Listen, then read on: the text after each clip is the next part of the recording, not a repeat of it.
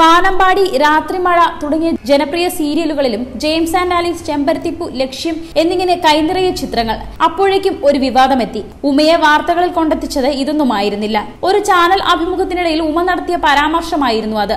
മലയാളം കണ്ട എക്കാലത്തെയും മഹാനടൻ ജയനെ കുറിച്ചായതിനാൽ തന്നെ സാമൂഹിക മാധ്യമങ്ങളിൽ വിഷയം കത്തിപ്പടർന്നു. ആ സംഭവത്തെക്കുറിച്ചും അഭിനയ വിശേഷങ്ങളെക്കുറിച്ചും ഒരു സ്വകാര്യ ചാനൽ നൽകിയ അഭിമുഖത്തിലാണ് ഉമ തുറന്നു പറഞ്ഞത്. എന്റെ ജീവിതത്തിൽ ആദ്യമായിട്ടാണ് ഞാൻ ഒരു വിവാദത്തിൽ പെടുന്നത്. ആദ്യത്തെ 2 ദിവസം എനിക്കത് താങ്ങാൻ പറ്റിയില്ല. മരിച്ചാലോ എന്നുവരെ ചിന്തിച്ചു പോയ ദിവസങ്ങളാണത്. സോഷ്യൽ മീഡിയ മനുഷ്യന്റെ ജീവൻ നിലനിർത്താനും നശിപ്പിക്കാനും മാത്രം വളർന്നു കഴിഞ്ഞു എന്ന തിരിച്ചറിവ്. ആ 2 ദിവസത്തിനുള്ളിൽ ഞാൻ മരിച്ചിരുന്നെങ്കിൽ ആർക്കാണ് നഷ്ടം? എന്റെ കുഞ്ഞുങ്ങൾക്കല്ലാതെ. ആരുടെയെങ്കിലും പേര് പറഞ്ഞ് രക്ഷപ്പെടണമെന്ന ചിന്തയിലാണെങ്കിൽ അത് തുടക്കത്തിലേ ചെയ്യേണ്ടതാണ്. അതേക്കുറിച്ച് എന്തെങ്കിലും പറയാൻ തന്നെ എനിക്ക് വിഷമമാണ്. കാരണം അദ്ദേഹം നമ്മളെല്ലാം ആരാധിക്കുന്ന വലിയ മനുഷ്യനാണ്. ഇതുകൊണ്ട് ആളാകണം, ഒരുപാട് അവസരങ്ങൾ നേടണം, അങ്ങനെ ഒരു ചിന്ത എനിക്കില്ല.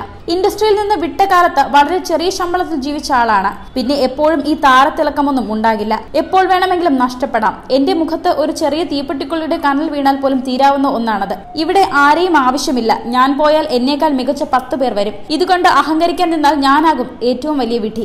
അതുകൊണ്ട് എന്റെ ഈ ചെറിയ ജീവിതത്തിൽ ഞാൻ സന്തുഷ്ടിയാണെന്ന് ഉമ തുറന്നു പറഞ്ഞു. Entertainment desk, Marunadan Malayali.